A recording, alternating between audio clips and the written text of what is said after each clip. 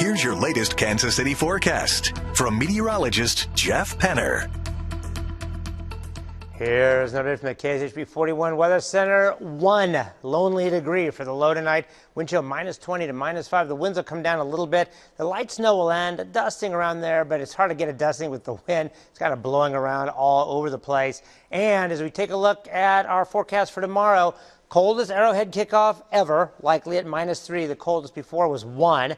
And after that low of 1, we'll get up to 6.